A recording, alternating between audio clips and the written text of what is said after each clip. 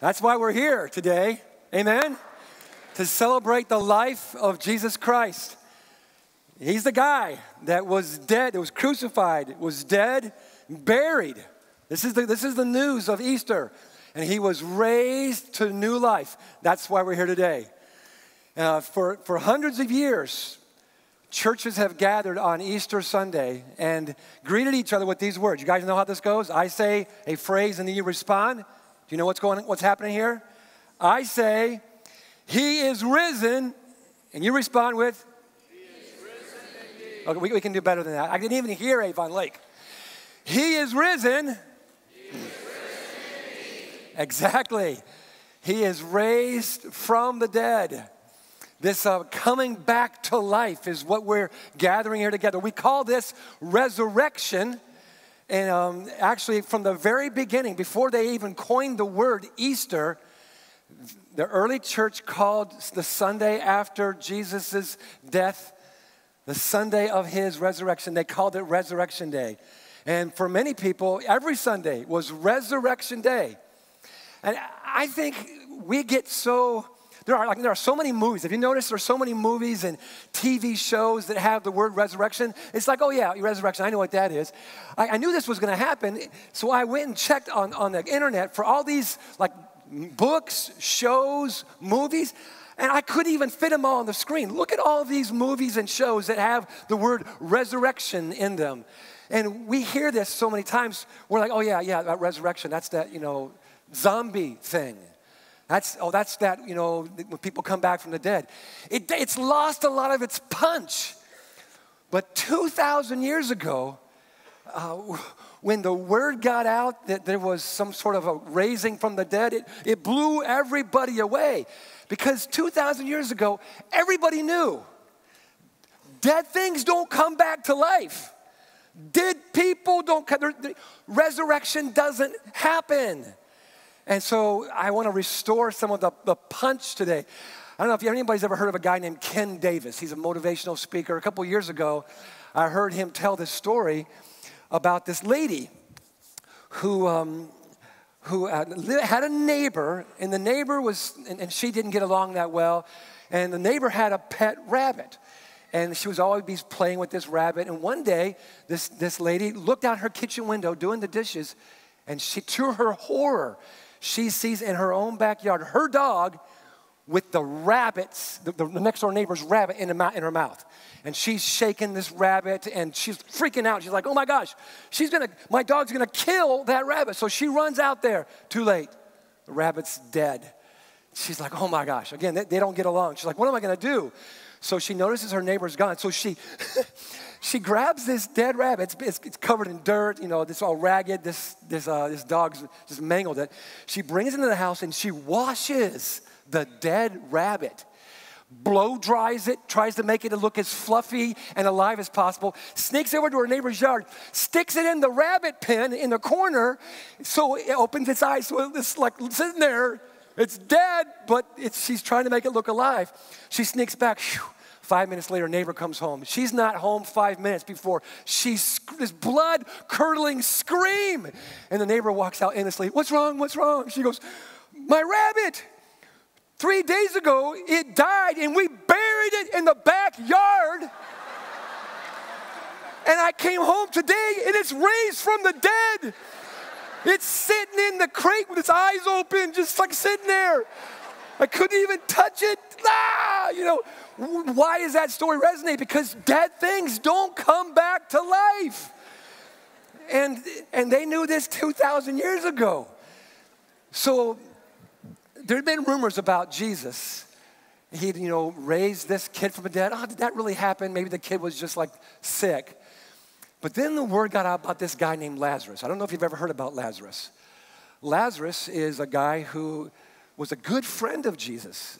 And he died, and the word got out that Jesus brought him back from death. In fact, he'd been in the tomb 4 days. The story is in John chapter 11, and it's a true story. And if you've got your Bible, I invite you to turn there. As a church, if you're new with us today, every Sunday we get together and we read from the Bible and we preach from the Bible. And we're actually preaching our way through this book called the Gospel of John. You know, there's 4 Gospels, Matthew, Mark, Luke, and John. If you've never heard of, well, you actually have heard of John. If you've watched a baseball game, you've seen a shot somewhere on the baseball field of somebody holding a little banner that says John 3:16. That's referring to this book, the Gospel of John. So we're preaching our way through. And this weekend, we come to John chapter 11. And John chapter 11 tells the story of this friend of Jesus. Actually, let me kind of set this up for you. The characters in the story are these siblings, Lazarus, Mary, and Martha, siblings. They're adults. The Bible says they were really good friends with Jesus. And they show up in the Gospels again and again. Jesus went to their house, spent the night. Jesus hung out with them. In fact, it says that Jesus loved them. So they're very close. Chapter 11 starts off with these words, Lazarus was sick. And in just a couple verses, he dies. The strange thing is that when the word gets to Jesus, that his friend, his good friend, Lazarus, is sick and is dying, Jesus doesn't do anything. He literally, the Bible says, he waited a couple of days. I mean, he's letting his good friend die. Now, come on, bring yourself into that story. Why is Jesus not doing something here? Now, you guys, I just told you what happened, so you know what's going to happen, but they didn't. And they're like, what's up with Jesus? Why is he waiting? And Jesus says to his disciples, this is the next group of people in the story. He's like, guys, check this out. This is not going to end in death. We've already read that he died. What's Jesus talking about? And so a couple days go by. Now this guy's been in the tomb 4 days. And Mary and Martha, they're upset with Jesus. And when Mary meets Jesus, she says, Lord, if you had been here, you can almost hear the plaintiveness in her voice. If you had been here, you could have stopped this. And she's implying, where were you? And then a bunch of mourners come, because in those days when somebody died, they didn't mourn for a day or two. The whole village, in fact, some people from Jerusalem, a couple miles away, they're all gathered together. So for a week, they mourn. They're weeping and crying. They actually, in those days, they would hire professional mourners to wail, cut their clothes, and cry and mourn. So with all this weeping, all this wailing, and Jesus finally gets close to the town where they are. Word gets out that he's on his way. And now Martha runs out there. And Jesus, his words, first words are, in fact, let's stand to our feet. I want you to hear these words. Jesus doesn't say, it's going to be all right, it's going to be all right, it's okay. Listen, first words out of his mouth to Mary and Martha. I am the resurrection and the life. Just let that sit for a second. Not, hey, I'm going to do something here. First words out of his mouth. I am. Yes, exactly. I am the resurrection and the life. Then he says, and the one who believes in me will live even though they die. Okay, what are you saying here, Jesus? He continues, and whoever lives by believing in me will never die. Do you believe this? And Martha replies, yes, Lord. I believe that you are the Messiah, the Son of God, who is to come into the world. So a couple more things happen. Let me skip down. It's a long passage, so I don't have time to read the whole thing. Skip down to verse 33, verse 32. When Mary reached the place where Jesus was, and she saw him, she fell at his feet and said the exact same words that her sister Martha said. Exactly. Lord, if you had been here, my brother would not have died. You would have done something, right? And when Jesus saw her weeping, and the Jews, that's these family and friends that will come, and the Jews there weeping together, he was deeply moved, Bible says. You've ever wondered how Jesus feels about what you're going through? Remember this verse. he was deeply moved in spirit. And then John says, and he was troubled. Where have you laid him? He asked. Come and see, Lord, they replied. And then the shortest verse in the Bible, John 11:35, Jesus wept. Then the Jews who were there said, see how much he loved him? But some of them said, well, great. Could not he who opened the eyes of the blind have kept this man from dying?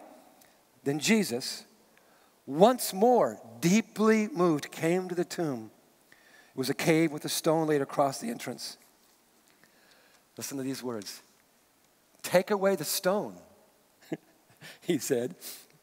Martha goes, but Lord, so I can hear her stuttering, but Lord, he's been in there 4 days. By now there's going to be a bad odor. Jesus says, did I not tell you that if you would believe, you would see the glory of God, whatever that is, the glory of God? So they took away the stone.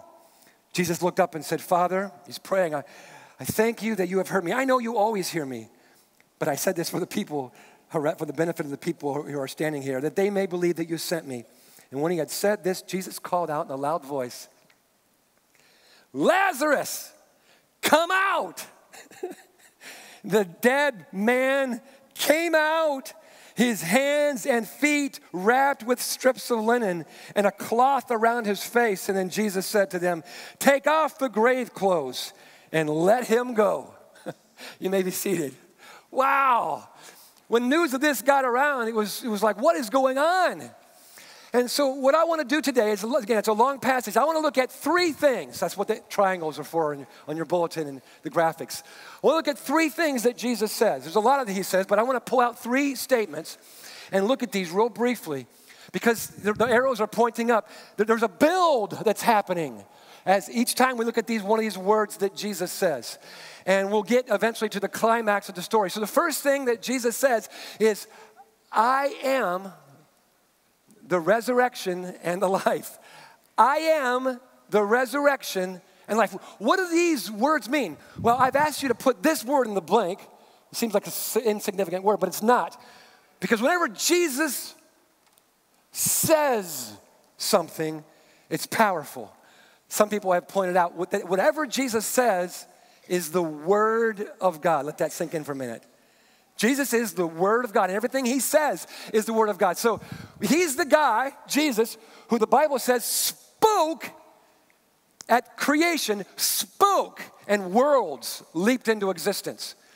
Paul tells us in Colossians that Jesus, through him, everything was created. So whenever he speaks, it's powerful. And here's what he says, I am.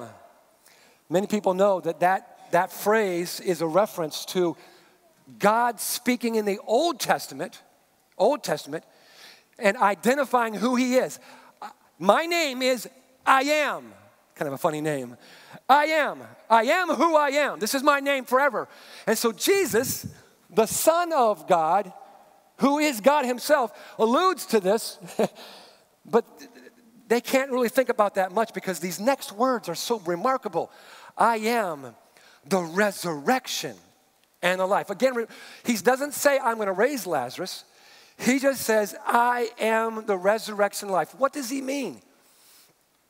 Well, let's start with this word here, this word resurrection. In and of itself, the word implies something very significant. And it's simple, but the word resurrection only means something in the context of death, right? You can't have a resurrection unless there's been a death. So Jesus is recognizing that Lazarus has died. He's not, playing games. Well, he just, he's taking a nap. Or he's just, no. Jesus is about to speak words in a context of death. He is recognizing that we are surrounded by, then and now. We live in a culture. We live in a time where we are surrounded by, and then watch these words, and bound by death. What do we mean by that? Dead people don't come back, especially those who've been put in a tomb for 4 days. I don't know if you know this, but the Bible makes it really clear that death is the enemy. Don't ever don't ever think that death is a friend. When God created the heavens and the earth, there was no death. Sin, that is humans sinning, we brought death into God's perfect creation. Death is an enemy. Death came as a result of our disobedience, a result of our sin. And Jesus says, in the context of death, we're coming close to a tomb here. I want you to know that I have the power to eradicate death. I am the resurrection of life. And I want you to understand, I'm not going to just help you, I'm going to resurrect you. I'm going to do a resurrection here. I'm going to bring someone back from the dead. That doesn't happen. But he's recognizing that we live in this culture and we're bound by it. We live in the same one today. It's not just Jesus' day. Those of you who get up in the morning and read the newspaper, those of you who get up in the morning and click on your news feed or look at your phone, you can't look at the news without immediately in your face there being some kind of death announced, right? I mean, all these people died in Aleppo. This bomb went off. This terrorist acts, or somebody shoots somebody, or somebody. There's death everywhere. News is basically who's died lately. Death dominates the news, but that's not a new thing. Death is surrounding us, and it binds us. And into that death, Jesus says, "I want you to know, I have the power." He's revealing in this phrase, I am the resurrection of life, I have the power to give new life. Now, that's the story of Easter. But Easter hasn't happened yet in this story. We're in John 11. Track with me here. Jesus hasn't died yet. He's not been on the cross. There's no resurrection. What's Jesus saying? Well, remember I said there's 3 arrows here? He is saying, I'm going to bring Lazarus back from the dead. And when I do, that's just a taste of what's to come. Because the second level, so to speak, is not just Lazarus' being brought back from the dead, but Jesus is prophesying that in a short amount of time, he's going to be surrounded by death. He's describing the cross. It's a scene of death. He's describing the torturous death, and he will be bound by death. Jesus didn't die, Jesus didn't suffer and get laid into the tomb to kind of recuperate. He died. He was dead, and Jesus and God brought him back from the dead. So the second level, the second arrow, so to speak, is Jesus' resurrection that's coming. And he's announcing, I am the resurrection. I have the power. But thirdly, there's 3 arrows. What's he talking about? What's the third level? Lazarus prophesying his own resurrection. Who's next? We are. When Jesus was raised from the dead, He broke the power of sin and death. See, first level, when Lazarus was raised, he's going to die again.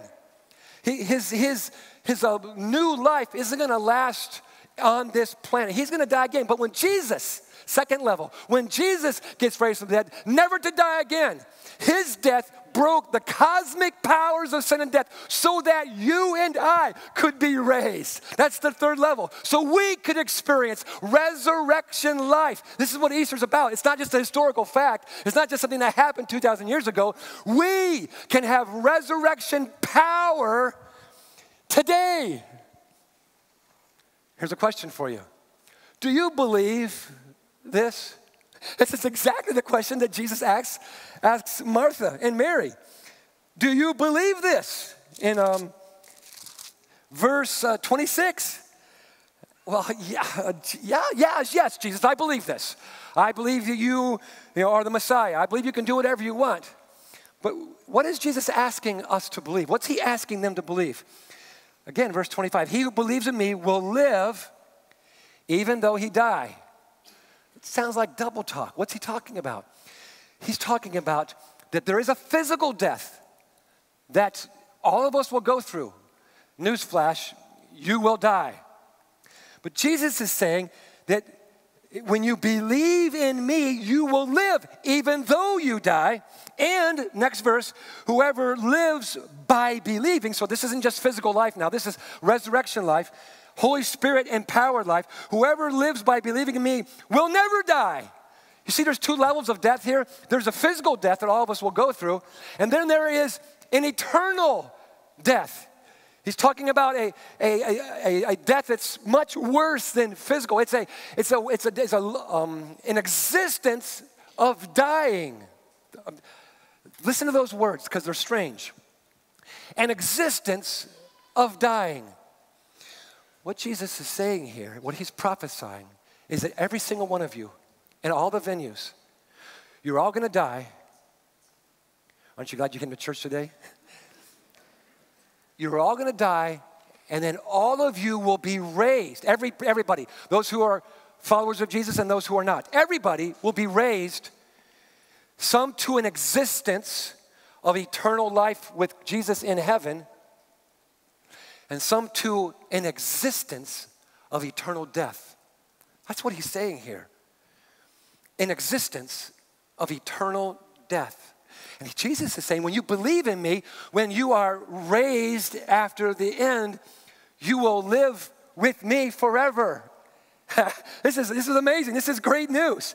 And so he says, do you believe this? See, what Jesus is describing is a brand new kind of life. He's not just saying that Lazarus will breathe again.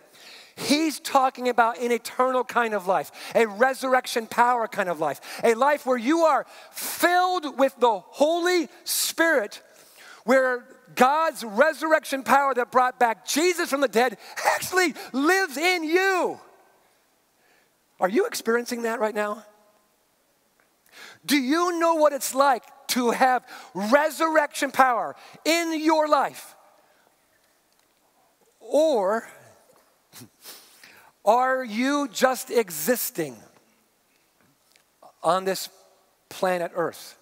We talked in the very beginning about all these movies called, resurrection TV shows. Frankly, a lot of people, and this is true for some people in the church, maybe even a lot of people in the church, the new phrase that we've discovered in the last couple decades, this idea of walking dead that we use to describe zombies, that actually is a good phrase to describe a lot of people. They're alive. They're walking around. They're making an income. They got a family, but they're dead inside. Is that you? Dead inside. Nobody can tell. You look good, especially on Easter. You look good. But some of you are sitting here. Fact is, this will shock you. There's a lot of you sitting here today. You're dead inside, but you don't want anybody to know it. So you mask it, you play the game, you cover it all up. Today, at the end of this service, I'm going to give everyone here an opportunity. I'm going to invite you to receive resurrection power. I don't care whether you're a church person. This isn't about church people. This is about all of us. I'm going to give you an opportunity to be filled with resurrection power. It's available to you. We're going to talk about that in just a second, because this is what Jesus is saying. I've come to give you a brand new kind of life. Do you believe this? Here's what I'm doing. I'm giving you a chance to have a restart in life. Write that down, and then let me just kind of invite you to think about this for a second. Imagine you're Lazarus. Okay, you get sick. You get sicker. You die.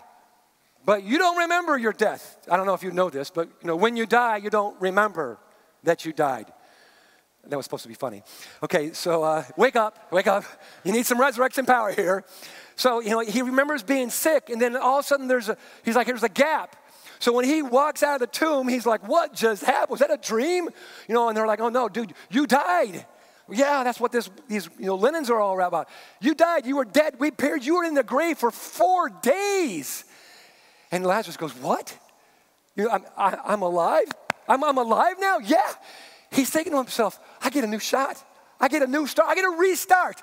I get a fresh beginning. All the sins, all the mistakes, all the errors, all the things he's screwed up.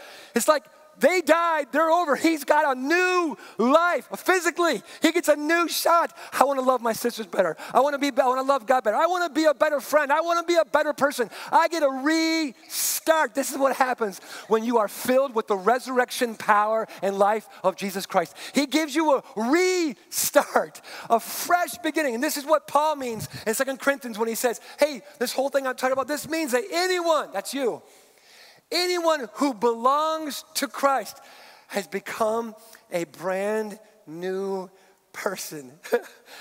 The old gone, that's Lazarus. The old is gone. And behold, a new life has begun, a new beginning, a restart. You guys, this is available to you. That's why I want you to know at the end of the service, I'm going to give you this offer. I'm going to invite you to receive a restart, a new beginning. And we need a restart, don't we? Come on. I have experienced so many restarts in my life. Those people who come to our church on a regular basis, they've heard some stories about my past. I have a pretty nasty past. I don't need to go into details. But God's given me a restart again and again and again. I want this for you today. I want everybody here to have a restart. And a couple of the ones that I remember is when I was younger, I remember giving my life to Christ and saying, I don't really understand how this means, but I want to start over. And I got my life changed. And then I kind of got doing my own thing. And in high school, God exposed to me what a liar I was, what a terrible person I was, and he offered me a new start. And I took it, a restart. Wow. Well, I'm not really good at this stuff. So a couple years later, man, I'm back in the hole again. And now I'm a senior in college. And I'm going to a Christian college. Dude, I'm studying to be a pastor. But I'm not walking with God.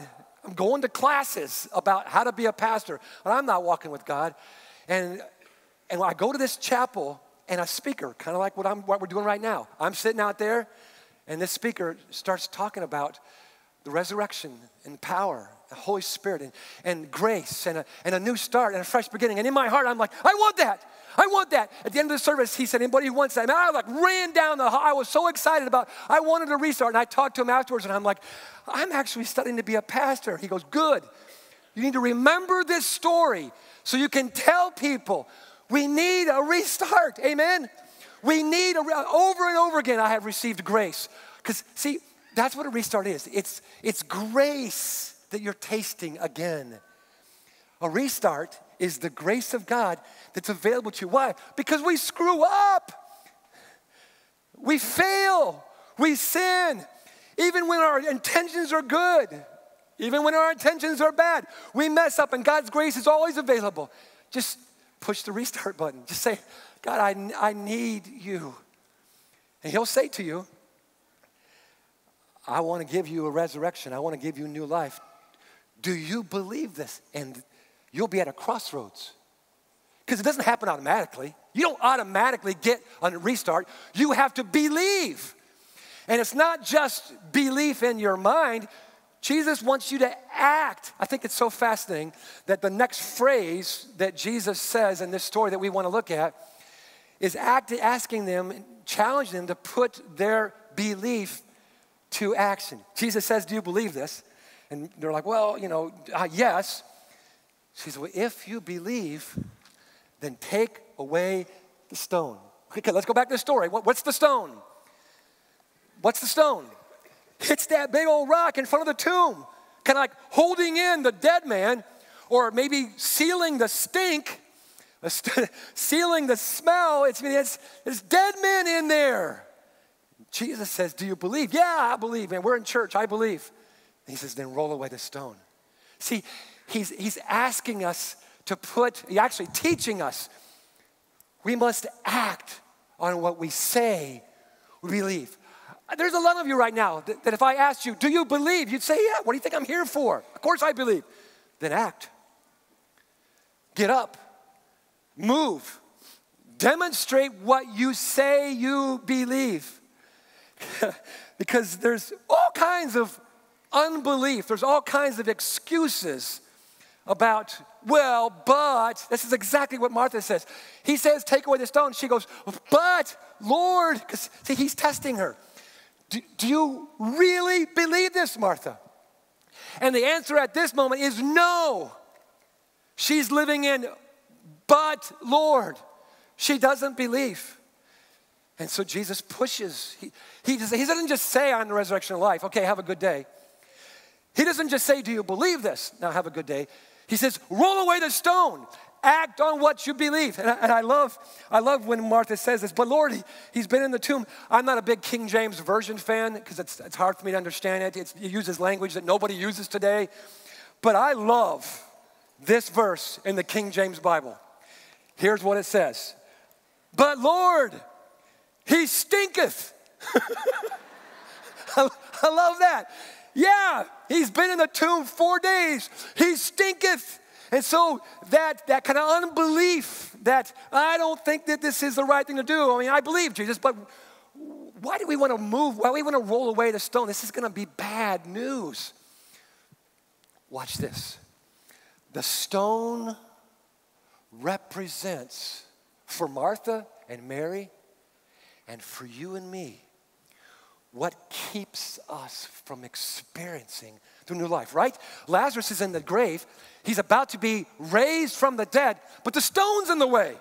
So that stone is keeping Mary and Martha from experiencing the new life that Jesus wants to give. We all have stones. We all have things that represent our unbelief that are in the way. Why doesn't Jesus move the stone? Does this struck you as crazy?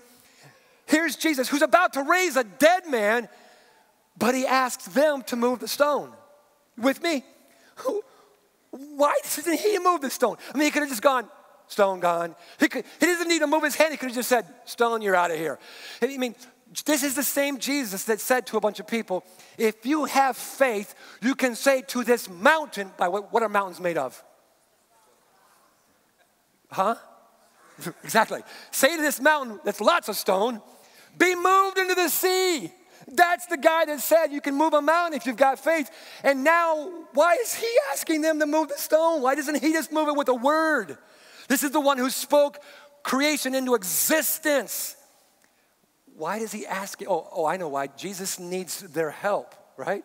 Come on. No. Jesus doesn't need their help. Why is he asking them to move the stone? Because he's teaching them. You must act on what you believe. He's testing them. You say you believe, then let me see it. Get up, move the stone. Not yet. Move the stone. This is what I'm asking you to do. Put action to your faith. So let me ask you this morning. What stone is in the way that's keeping you from experiencing the new life? When I asked you a couple minutes ago and said, are you experiencing resurrection power in your life? Honestly, how did you answer? Yeah, man, I'm resurrection power coursing through my body. I'm experiencing, Holy Spirit's alive in me. My prayer life is awesome. I get it. Great. But honestly, that's not the way a lot of you are feeling. What stone is in the way? What stone's keeping you from the new life that Christ has come to give? Well, it's the stone of unbelief. But what exactly is unbelief? Well, it shows up in all different kinds of ways. Maybe at the core of, but Lord. Maybe at the core of, I believe, but is this idea of fear. If I move that stone, it's going to stink. If I move that stone, what's going to happen? We're going to have a zombie apocalypse right here. What's going to happen? I'm afraid. Actually, fear drives a lot of our behavior. When Jesus says, do you believe this? When Jesus says, trust me, most of us respond out of fear. I don't know. So we might say something religious like, yes, Lord, but inside we're like, I'm not doing that. That's for you. That's for somebody else. I'm afraid if I trust Jesus, what's he going to do with my life? What's going to happen? I think this is part of what's happening with Martha and Mary. It's the fear of the unknown. And with that fear of the unknown that causes doubt, that causes unbelief, there's another thing going on here. Do you hear the language of disappointment in these ladies' voices, Jesus, if you had been here, you could have prevented this from happening. And underneath that disappointment, underneath that, I wish you had been here, is kind of a demand. Why weren't you here? So the weeping, the sorrow is more. Let me take you a little bit deeper into the story. It's more than just their brother dying. In those days, I'm so glad we're not in these days anymore, but in those days,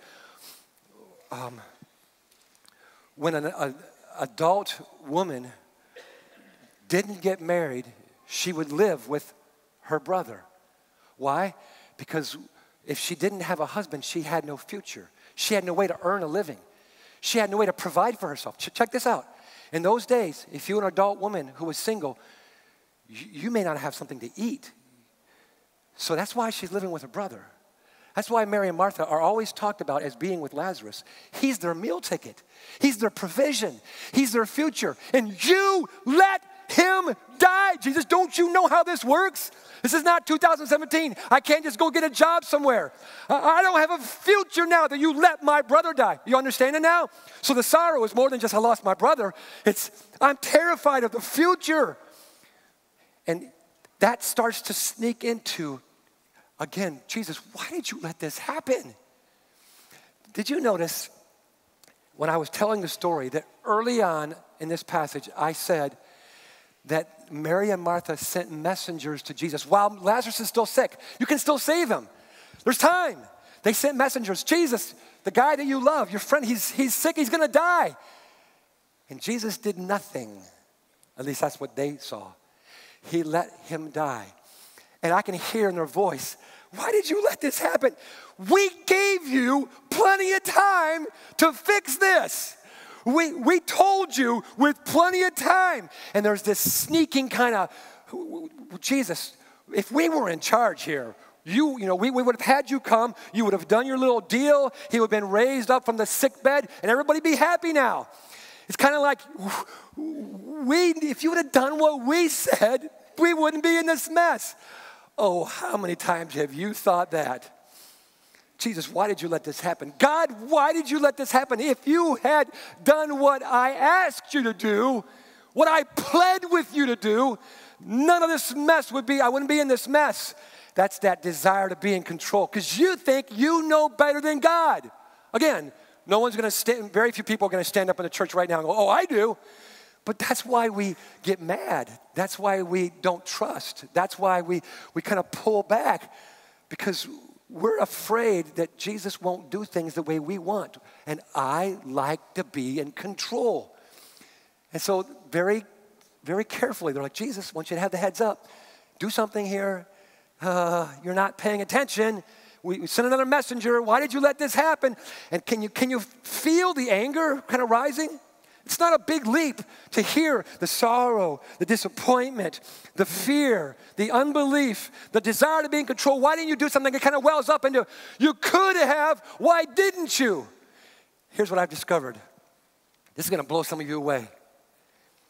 There's a shocking number of people in the church and outside of the church who have a deep, smoldering anger towards God. Why? Because he failed me. My past experience is that God can't be trusted. My friend was dying. The pastor told me to pray. I prayed. My friend died. My mother got cancer. Pastor told me to pray. I prayed. My mom died of cancer. Jesus did nothing. I lost my job. I prayed. Nothing happened. My past experience is that you don't do things the way I want you. See, we're right back to, I like to be in control. See, faith doesn't just look at what's going on and then judge God. Faith says, okay, what's going on really stinks. Pun intended. What's going on really hurts, but I will trust you. Even though I don't like the way things look, I will move the stone. It's going to stink. It's going to hurt. It's going to be, who knows what's going to happen, but I will move the stone. I want to ask you this morning, What is the stone that you need to remove today that's keeping you from experiencing the new life of Jesus Christ? Because friends, Jesus was raised 2,000 years ago. It's an historical fact. It is history. But are you experiencing it? I mean, it's done, it's happened, but are you experiencing that resurrection power today? Most of us aren't.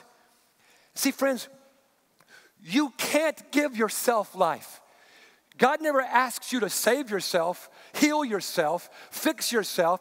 He says, just trust in me. You can't give yourself life, but you can move the stone. That's why he asks you. That's why he doesn't move it. God will do all kinds of things for you, but what he will not do is trust for you. He won't believe for you. You have to believe. And when he says, do you believe this? Then he tests you and says, okay, you believe? Then act. I don't want a churchy confession. Yeah, I believe. I want action. We have a phrase for this in English. What's the phrase? Actions speak. We all know this. We all know you can say something, but your actions prove what you really believe. See, we're on the brink right now, friends, of experiencing a resurrection power that brings life. It's waiting for you right now. It's waiting for you, and it's available to you when you move the stone of unbelief, the fear, the sorrow, the disappointment, the anger, the desire to be controlled, and you move that stone. And when you do, you get a restart. That's what's available to you. You get a new shot. Here's the truth of the matter. Right? A lot of us need a restart today. I want a restart. I want God's grace to be at work in my life. And you can do that right now. All over in every venue. I want to invite you to get up in a couple of seconds. Why? Because you need to act. We've just seen that Jesus say, oh, don't just tell me you believe. I know. Do you believe this? Or I want you to act on it. So today, I want to ask all over the place for people to get up and come down to the front, literally, and say, I want to restart. Now, some of you, what you mean by that is, I've been a Christian for a long time or for a while, but I've messed things up. And I want to restart. It's available right now, today. And don't try to tell me you don't need one. We all need one. There's some of you, you've actually never given your life to Christ. You've never surrendered your life to Christ. You've been in control. You've been calling the shots. Today, you're here because a restart is available to you. So when you come forward, along with everybody else, you're saying, I want a brand new life. I'm tired of trying to be in control. I'm tired of calling my own shots. If this is true, if resurrection power is true, if what happened to Jesus 2,000 years ago works for me, I want that. I want to restart. Then good, you come down and join the rest of us who are all coming down saying, I want some grace. I want to restart today, right now. And so let me invite everybody to stand to your feet in all of our venues. I'm going to put a prayer up here that I want all of us to say out loud. Will you do this with me? All of us say these words, and I'm going to do it with you. Let's say, Lord Jesus, I want to restart today. Amen? I believe that you died on the cross to pay the price for my sins. I admit I'm a sinner in need of a Savior, and I'm surrendering my life to you right now. Come into my life. Forgive me of my sin.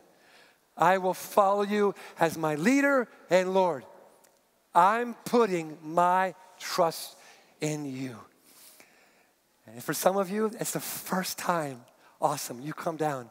For others of you, you're like me. You've had a lot of restarts. You need another one. Come down. Don't sit there and say, I believe. Act on what you say you believe. Our worship leaders, if you'll come forward now, they're going to sing a song that just invites you to come down to the front in all of our venues. And I invite you, when they start singing, you come down, all right? Let's pray. Lord Jesus, we're at a moment here where you're the only one that sees our hearts. And what you see is there are a ton of us here who need a restart. We want to taste your grace again. Some of us are ashamed that we've needed so many restarts. God, help us to put that shame aside and come running down to the front to receive the grace that's available right now and to get a restart. And there's others of us, Lord, who have been at this crossroads before. And we're like, I just can't do it. I don't want to do it. I'm ashamed. God, right now, may they put action to their faith. And all over Church the Open Door, may people move. Hundreds of people moving, putting their faith into action. I want to restart. I want to restart. Give me a restart. I want grace. I want that resurrection power in my life today. And God, grant their prayers. Grant when they put their faith into action, resurrection power. Can we pray this in Jesus' holy name?